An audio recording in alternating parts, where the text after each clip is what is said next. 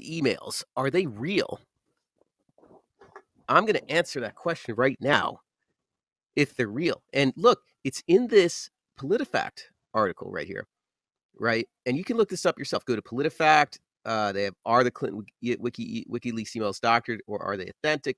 And this is an article to pay attention to.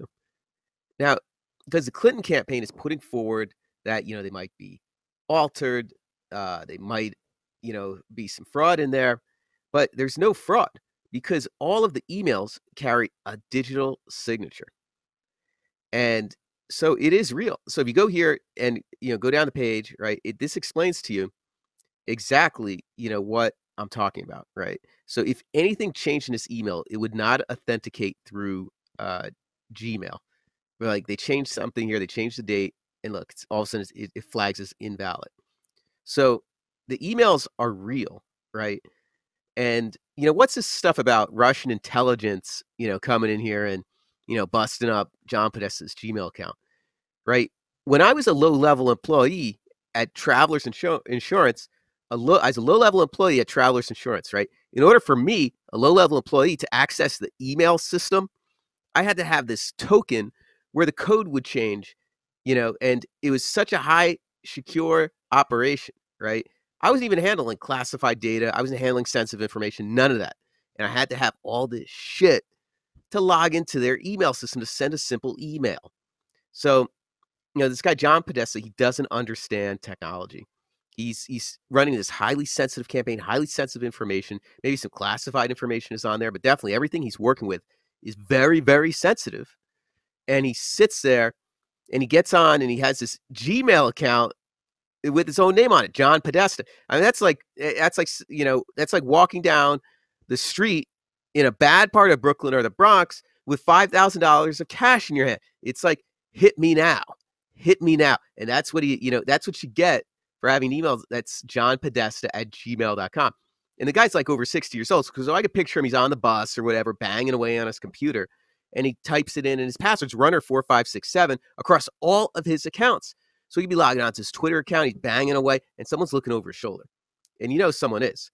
So, and it could have been one of his coworkers. Who knows who could have been? I even talked to someone who said, what, they don't even need to see him type in his password. They could just get into his account anyway. So it could be anyone. And it may not be the Russians. But let's say it came from the Russians, right? Do we have a patriotic duty not to look? What about, do we have a patriotic duty not to look at Trump's tax returns? They blew that way out of proportion and stuff. And also when it comes to their emails, they've got a totally different story. We shouldn't look. It's the Reds, the red people, the Russians. And for the record, I don't have anything against the Russians. I just feel they're a competing country. They got competing interests. United States has their own competing interests. We all have these we're all competing against each other like, two opposing football teams. But they're not the enemy. They're just a competing country. That's it. So to sum it up, the emails are real. We should go ahead and read them. And if you don't read these emails, if you don't take them into account, then you shouldn't take into account Trump's tax returns or any of the shit that they dug up on Trump, So I'm looking at Podesta's emails and I'm looking at it and I'm wondering, should someone like Hillary Clinton become president? She got $12 million from Morocco, just for $12 million for a speech. That's insane. It's insane. $12 million, right? It's not if Hillary is corrupt, it is she is corrupt. And no matter how crazy, Trump might be, he's not going to be this corrupt. He's not going to be this criminal like Hillary Clinton. Because this is some real criminality, accepted $12 million, hid shit from the FBI. It just keeps going and going and going and going. Around here, you get arrested for just writing 2 or 3 wrong words on a police report. You get arrested, and she doesn't get arrested at all for anything.